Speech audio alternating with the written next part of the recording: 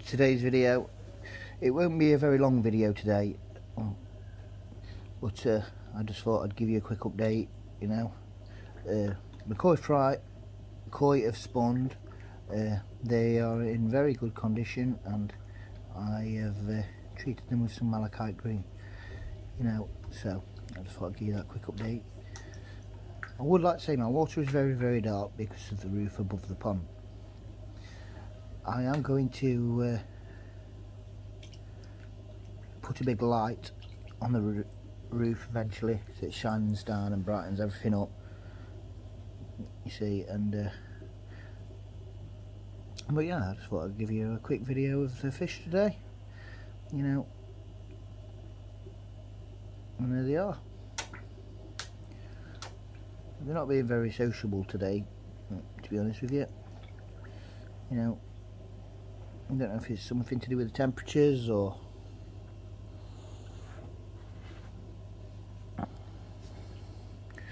I'm gonna have to re-net her as well. She's got a mark on her side, and also treat her. You see, I try to do it every now and again because I don't like to stress them. Because, you know, the pond's quite large, they swim off, and then I've got to try and corner them, and you know, they're very good at hiding, and it's impossible to catch them. So when I do catch them, it stresses them out very much, and she in general puffs blood from her gills, and you know, I do use koi calm on her, and then, you know, she takes ages to revive. She generally just does not like being caught. And there she is on the left hand side of the screen, you know, so she's got to be done, which I'm going to get round to doing later on this afternoon. But there she is, look, the right one on the right.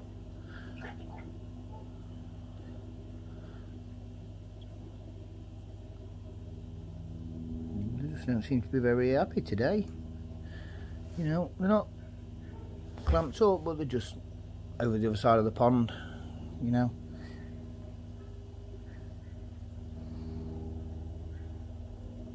Yes, she is, look, the one that needs a side doing.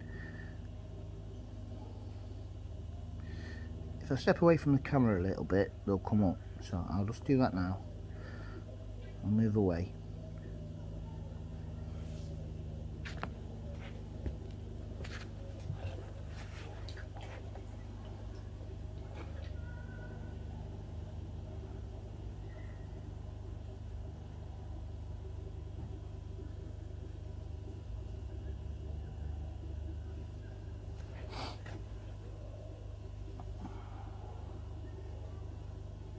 Yeah, they've gone a little bit shy because obviously I've been netting them for the spawning. So, and whenever you put the net near the pond, unfortunately they go a bit sulky.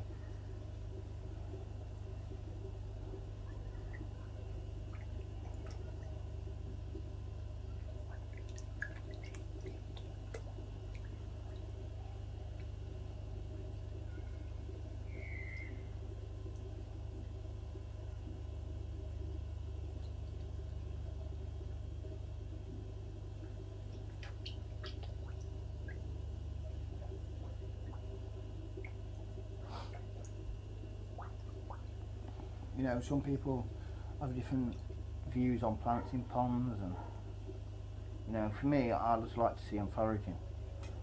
And, you know, I think I'm not saying other people's fish are unhappy, but I just like to see them foraging through the branches. And like over there, I don't know if you can see it on the camera, there's koi around that plant, and they're making the branches move, and they're digging for the bits of food out. You know, and also when they're over there in the water lettuce, you know, it's just nice to see it, and I just try to keep them as busy and occupied as I can, really. It's like giving them dog toys, and you know, I see the plants as being their toys. Not only that, but it provides them natural food, and it also helps with the water quality. But like I say, everybody has a different view whether to put plants or not in a koi pond. Obviously I don't just have koi in here, I have some beautiful mirrors. some of them are ready to be spawned as well. The only problem with spawning them is I don't know if I'd be able to get rid of the fry or sell them on afterwards. Like this one, I don't know if you can see her, she's just coming under the thingy. She's a beautiful linear, you know, she's quite big, but like I say, I just don't know if I'd be able to sell them on for the cost it takes to look after them and grow them. So right now I'm thinking of just spawning them and placing the eggs back in the pond for natural food. But you know, if anybody's interested in some mirror carp and common babies, hit me up and we can discuss it. You know, they wouldn't be expensive, mainly they'd probably just be for cost.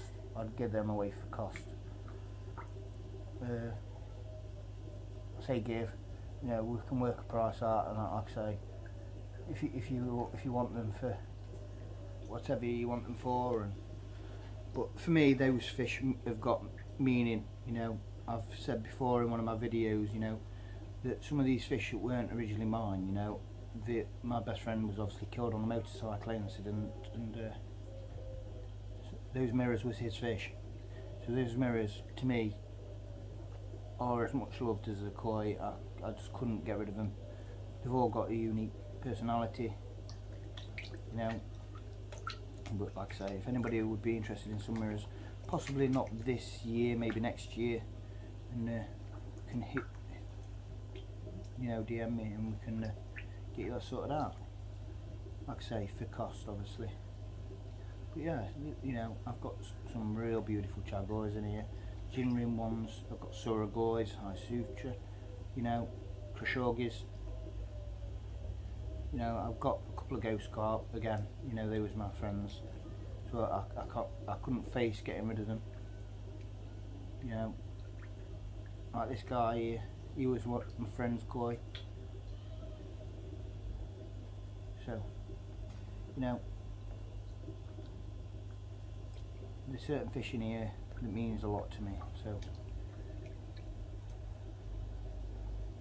and I kind of built this pond in his memory, to be honest with you.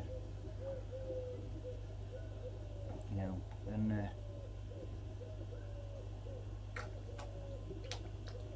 still a lot to do, but you know, things happen for a reason, and we'll get there. We'll get there.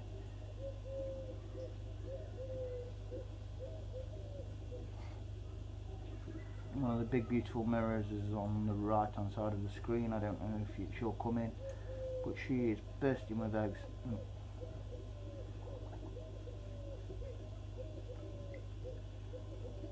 There's my baby. That's the one that gave me the fry eggs, bless her.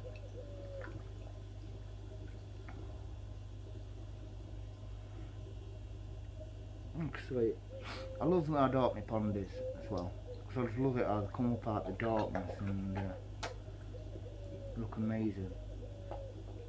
Especially at night, it can be pitch black, and then all of a sudden they just, one will just appear followed by another one, you know. Fantastic. I've also got some other residents living around the pond. I've got this gigantic spider. I don't know really much about spiders, right, but to be honest, an outside spider that size is huge. I'll post a video at the end of this video for you guys to have a look at it, you know.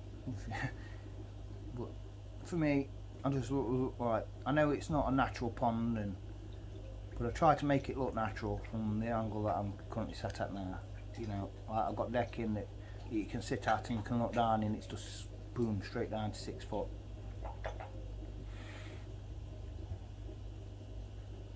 And yeah, that will be it for today, guys.